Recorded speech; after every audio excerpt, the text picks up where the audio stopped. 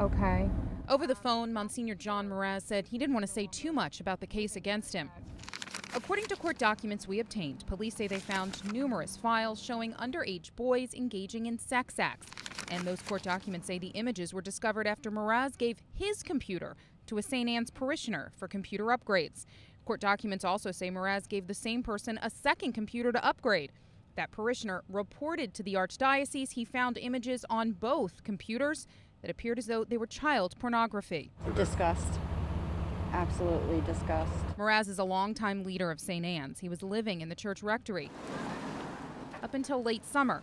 He says he was hospitalized in early July. Well, if you've been hospitalized since July 8th, the court paperwork says that all of this happened July 25th. Mraz's response to me, quote, "Isn't that interesting?" before he ended the call and told us to contact his lawyer.